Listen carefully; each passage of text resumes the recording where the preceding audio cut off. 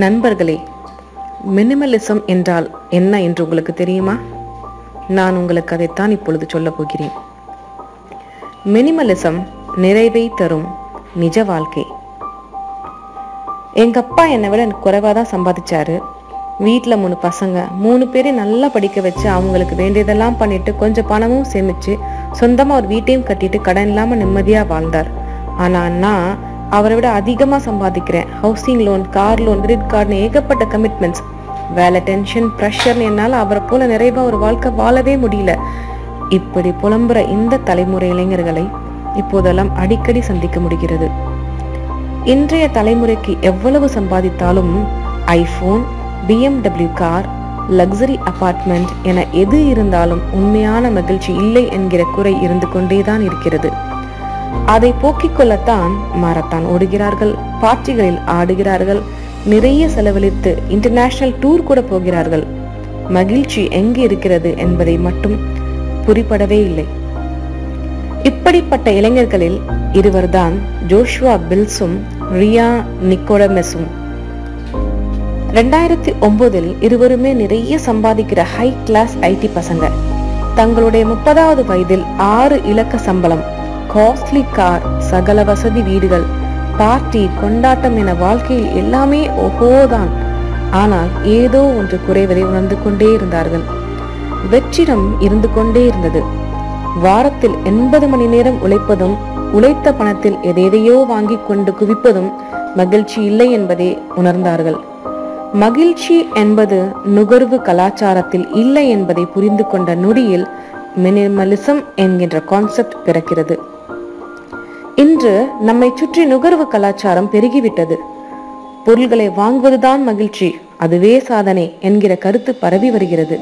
உண்மையில் பொருள்களை வாங்குவதில் மகிழ்ச்சி இல்லை, அதை எந்த அளவுக்கு பயன்படுத்துகிறோம் என்பதில்தான் இருக்கிறது என்பதை மறந்து கொண்டிருக்கிறோம். இந்த மனநிலைகளுக்கு எதிராக கிளம்பியவர்கள்தான் இந்த ஜோஷுவாவும் ரியானும். 2009 தொடங்கி மினிமலிச வாழ்க்கை வாழும் இவர்கள் இன்று உலகெங்கும் இருக்கிற பல்வேறு பல்கலைக்கழகங்களில் மினிமலிசம் வாழ்வு முறை பற்றி பாடம் எடுக்கிறார்கள். லட்சக்கணக்கானோர் இவர்களுடைய மினிமலிச வாழ்க்கை முறையை நோக்கி நகர ஆரம்பித்திருக்கிறார்கள்.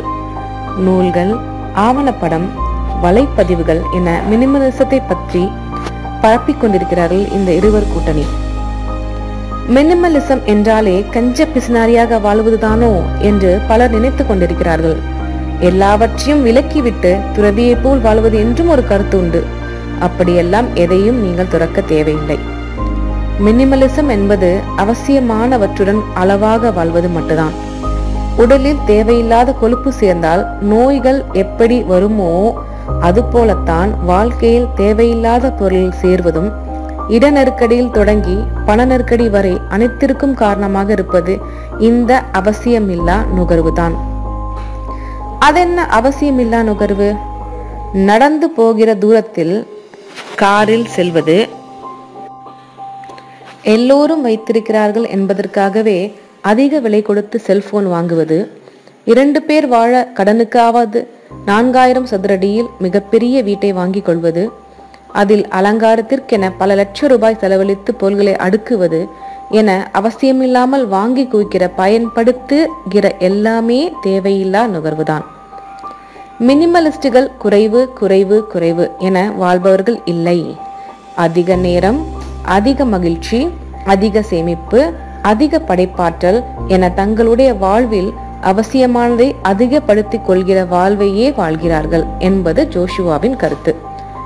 மினிமலிசம் என்கிற பெயரெல்லாம் இல்லாத காலத்திலேயே நம்முடைய பெற்றோர்களும் முன்னோர்களும் அப்படித்தான் வாழ்ந்து கொண்டிருந்தார்கள். வீட்டில் தேவையில்லாமல் ஒரு பல்பு இருந்தால் கூட ஓடி சென்று அணைக்கிற பெரியவர்களை இப்போது நம் வீடுகளில் காண முடிகிறது. அதுதான் நம்ம வீட்டு மினிமலிசம். இது போன்ற சின்ன சின்ன சேமிப்புகளின் வழிதான் அவர்கள் தங்களுடைய நிம்மதியான வாழ்வை கட்டமைத்தார்கள்.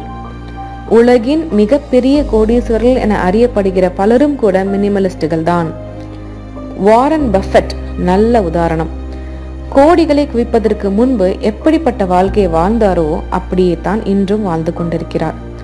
1958 நெப்ராஸ்கோவில் வாங்கி அதே சிறிய வீட்டில்தான் இன்னும் வசிக்கிறார். தினமும் எதை செய்தால் மகிழ்ச்சியாக இருக்குமோ அதையே செய்யுங்கள். அதுதான் உலகில் மிகப்பெரிய ஆடம்பரம் என்கிறார் பஃபெட். அவர் மட்டுமல்ல, ஸ்டீவ் ஜாப்ஸ், மார்க் ஜூகன்பர்க் என மினிமலிச வாழ்க்கையை வாழ்ந்து கொண்டிருக்கிற எண்ணற்ற மில்லியனர்களை நாம் சந்திக்க முடியும். மினிமலிஸ்ட் வாழ்க்கை வாழ்வதற்கான வழிகள் என்ன தெரிந்து கொள்வோமா? ஜோஷுவாவே 5 விஷயங்களை சொல்லியிருக்கிறார். 1. பட்ஜெட் போட்டு வாழ பழகுங்கள். மினிமலிச வாழ்க்கையில் முக்கியமானது இதுதான். நம்முடைய வரவுக்கு மேல் ஒரு பைசா கூட செலவழிக்க கூடாது. அதற்கு ஒரே வழி திட்டமிடல். செலவழிக்கிற ஒவ்வொரு ரூபாய்க்கும் கணக்கு வைத்து கொள்ள வேண்டும். 2. குறைவான பொருள்களில் வாழ்வது. வீட்டு பீரோவில் 30 சட்டைகள் அடுக்கி வைத்திருப்போம். ஆன்லைனில் புதிய ஆஃபர் ஒன்றை பார்த்ததும் இன்னொரு சட்டை வாங்க ஆசை வரும். அப்படி இல்லாமல் நம்மிடம் என்னென்ன பொருள்கள் இருக்கின்றன, அதை எவ்வளவு அதிகமாக பயன்படுத்துகிறோம் என்பதை பட்டியலிட்டு வைத்துக் கொள்வது அவசியமில்லாமல் இருக்கிற பொருட்களை மீண்டும் மீண்டும் வாங்குவதை தடுக்கும். வருங்காலத்திற்கு திட்டமிடல். மெடிக்கல் இன்சூரன்ஸ் மாதிரி விஷயங்கள் மிக மிக முக்கியம். அக்கவுண்ட் ஸ்டேட்மெண்ட்டை மாதந்தோறும் கட்டாயம் பொறுமையாக வாசித்து எது தேவை எது தேவையில்லை என்பதை முடிவு செய்து அடுத்த மாதங்களில் கட்டுப்படுத்துதல். வருமானத்தில் குறிப்பிட்ட தொகையை வெவ்வேறு முதலீட்டு திட்டங்களில் போட்டு வைப்பது. சரி, 4வது என்ன? ஒவ்வொரு பர்ச்சேஸையும் கேள்வி கேட்பது.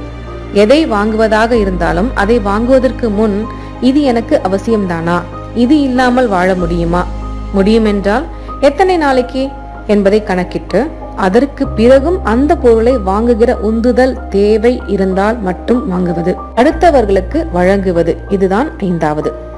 உலகில் மிகப்பெரிய மகிழ்ச்சி அடுத்தவர்களுக்கு உதவுவதுதான் என்பது வாரன் பஃபெட் தொடங்கி பில்கேட்ஸ் வரைக்கும் அத்தனை பேருமே பின்பற்றுகிற சீக்ரெட் ஃபார்முலா.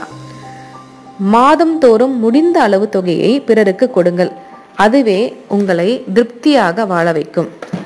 இந்த 5 கட்டளைகள் நம்முடைய செலவுகளை குறைப்பதுடன் சேமிப்பையும் அதிகப்படுத்தும். கூடவே குறைந்த செலவில் திருப்தியான வாழ்வை வாழவும் உதவும். இப்படித்தான் நம் பெற்றோர்கள் வாழ்ந்தார்கள். அதனால்தான் அவர்களால் சிறிய வருமானத்திலும் சிறப்பாக வாழ முடிந்தது. தற்போது உங்களுக்கு மினிமலிசம் வாழ்க்கை என்பது என்ன என்று புரிந்திருக்கும்.